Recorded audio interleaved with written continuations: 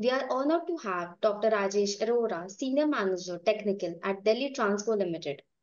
Dr. Rajesh Arora, currently the Senior Manager Technical at Delhi Transco Ltd, boasts over 25 years of professional experience with the company, formerly Delhi Power Supply Company Limited.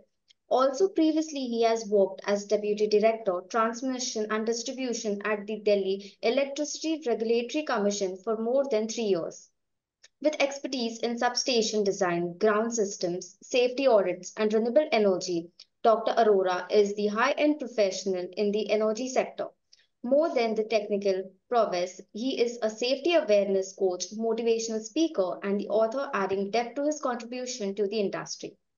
Mr. Rajesh will present a talk on modernization of T&D sector. So let's welcome Mr. Rajesh. To talk about the technical aspects. When I say the technical aspects, it always starts with some fundamentals. And for power system, that is transmission distribution system, there are three basic parameters we usually come across: voltage, current, and frequency. In T&D systems, there are five major sectors, subsectors in fact. It starts with planning and specification, then procurement and inspections, commissioning and testings, finally the maintenance and condition monitoring. In all these five sectors I have already mentioned, there is an important role of modernization of system.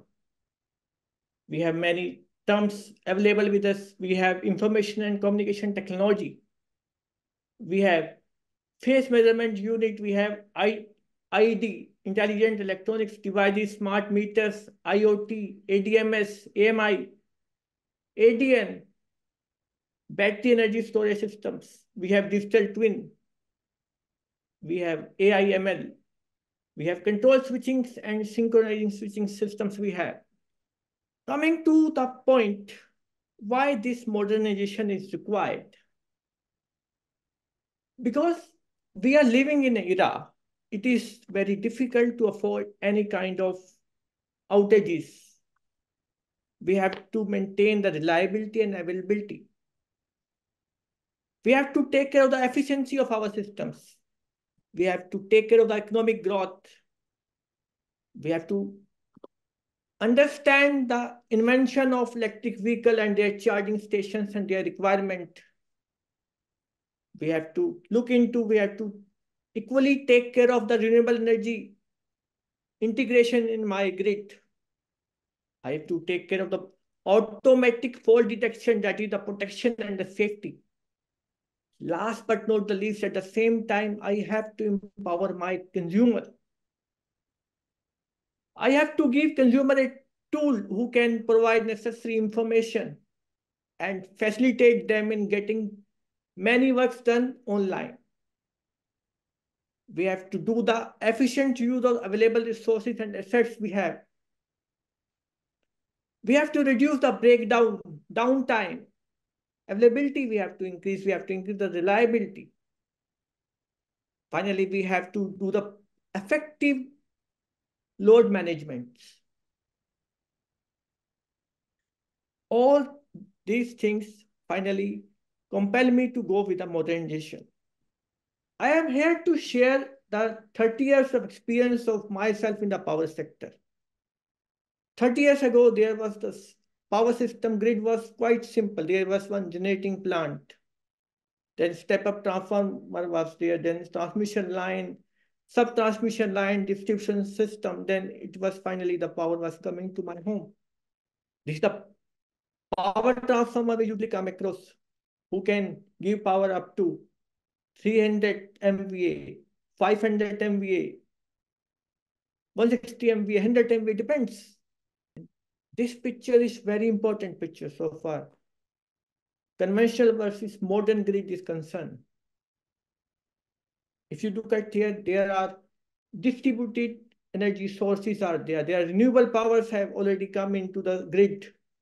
Even at your rooftop, you are generating. The consumers are not consumers. They are consumers. We have to take care of all these things. When these things have become the part of my grid, I have to look into some system that can take care of all these things. What is smart grid? In fact, it gives power to my consumers. It makes my system efficient. It enhances my availability and reliability. It enhances the reliability of my systems. It enhances the protection and the safety. This was the conventional system where there was one control room building was there. There was relay and control panels were there in the control room. In the substation, in the yard, there were equipment installed. And these all equipments were communicating to my control room, relay and control panel through control cables. Gone are days. Now, this has been replaced by this electronics bay level modernization. Merger units are there, process bus are there. We are saving the cables, control cables. We are enhancing the reliability. We are moving towards smart system. This is another level.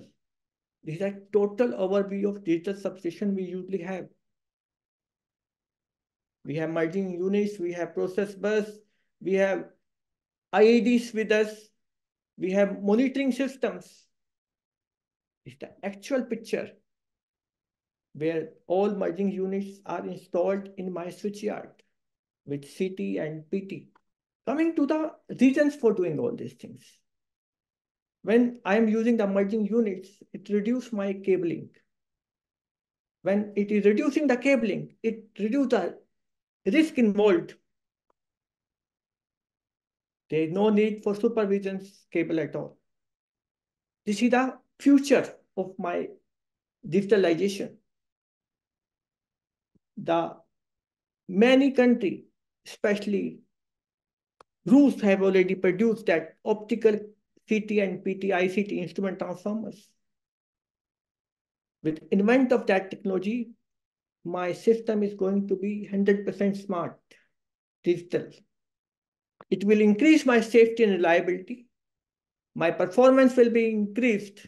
There will be a reduction in the maintenance and manpower requirement. Reduction in the outages because of shutdown.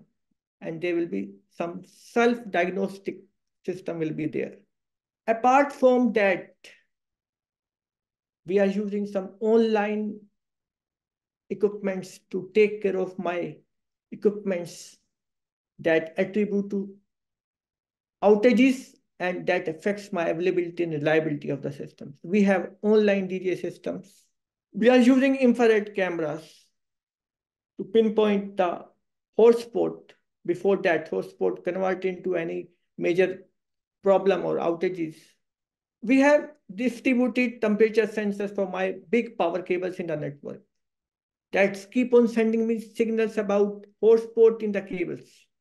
I have assets lifecycle management systems where key indexes are given to each equipment based on their importance. And we are maintaining it with the help of technologies available. We have online PD sensors for my power cables. This is the step towards modernization.